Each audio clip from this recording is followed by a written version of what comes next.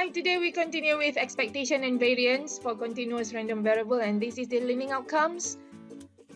So for CRV, we have expectation EX, and we are going to integrate multiply X with the function, and then EX square with multiply with X square and the variance. So for the expectation, we have expectation for constant equals to A, for variance equals to 0.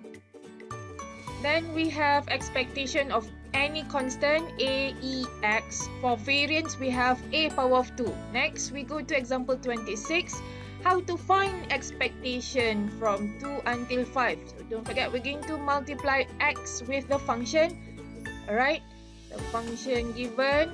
And then multiply first, expand. Take 2 over 7 outside. Then we're going to expand X power of 2, integrate that, integrate X, then substitute the limit 2 until 5. Write down the substitution.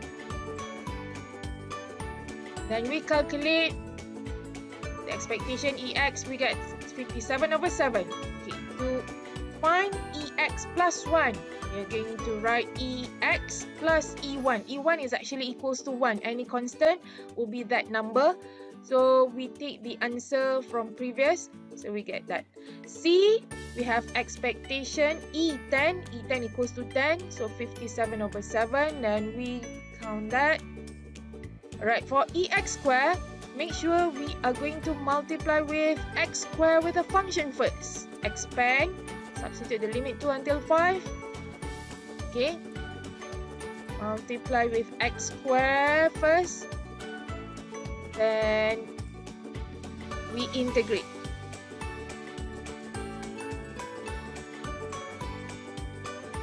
We substitute 2 and 5. 5 and then 2. Then we get the answer. Alright, next. To find X plus 2 square, we need to expand one by one. Okay, expand, you get X square plus 4X plus 4.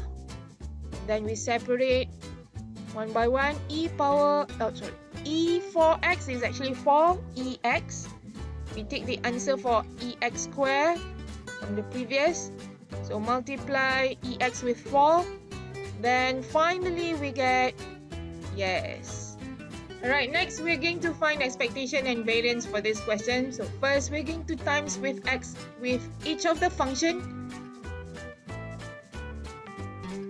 Alright, and then we expand, substitute the limit, and then get the answer. For EX square, we are going to multiply with X square. So integrate from 0 until 4.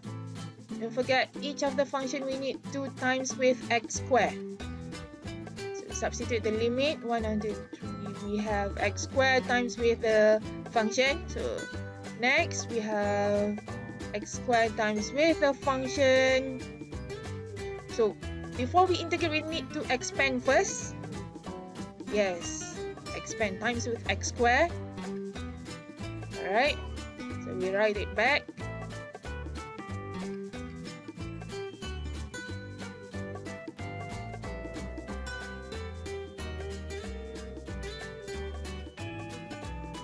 Then only we integrate.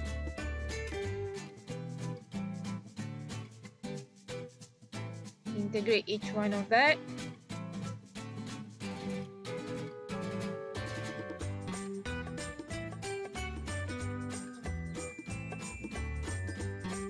Now we substitute 0 to 1, and then next 1 until 3, and then next we have 3 until 4. Substitute into X. Then we calculate. We will get